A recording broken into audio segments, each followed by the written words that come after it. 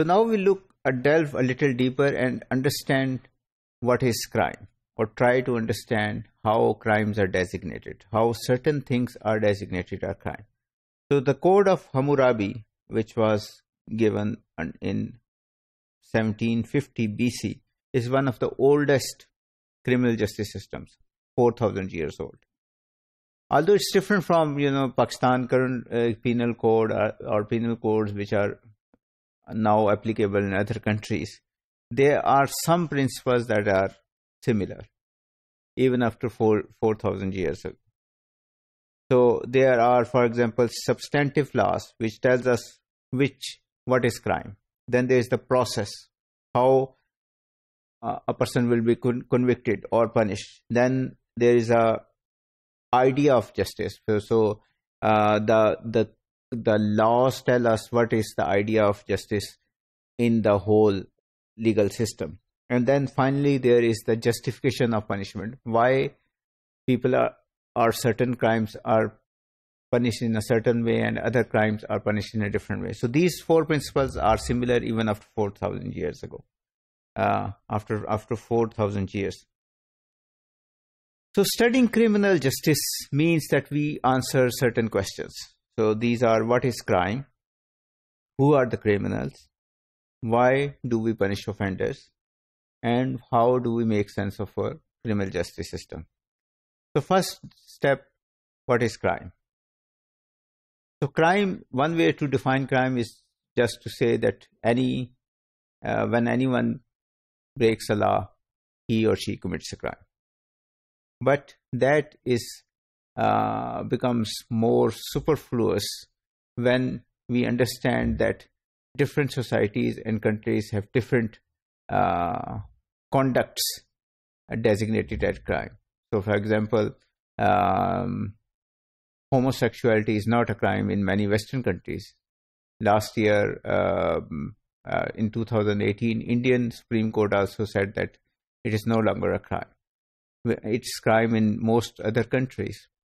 So crimes change, even crimes in society change. So there was many crimes which are previously designated as crimes are no longer punished. In Pakistan, the main source of law is constitution. Countries that don't have constitutions have other sources of law. For example, England has common law or case law. So there is no universal designation of what is wrong and what is right. So in many countries, certain drugs are considered crime. Taking those or possession of certain drugs is considered a crime. In other countries, it's not.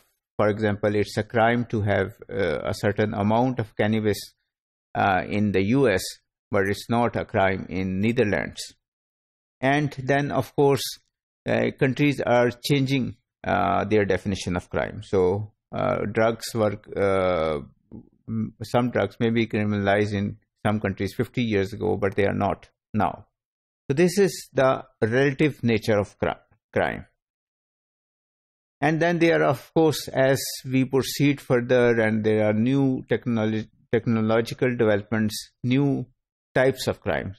For example, credit card fraud was not a crime 50 years ago, but it is now a major crime in the Western countries because of the fact that most of the people now use credit cards and don't use cash. So this brings us to the conclusion that why certain conduct is considered crime in some time in some country and not a crime in other countries. It is argued that crimes are designated by the powerful in the society. So if the interests of the powerful, if the interests of the rich are hurt, then those conducts, those actions will be severely punished. Those will be designated as crimes and severely punished. And the example or The evidence of this is that petty crimes are punished more with imprisonment as compared to white-collar crimes, which are not punished by imprisonment, and people who have siphoned billions of dollars are only given fines which they can easily pay.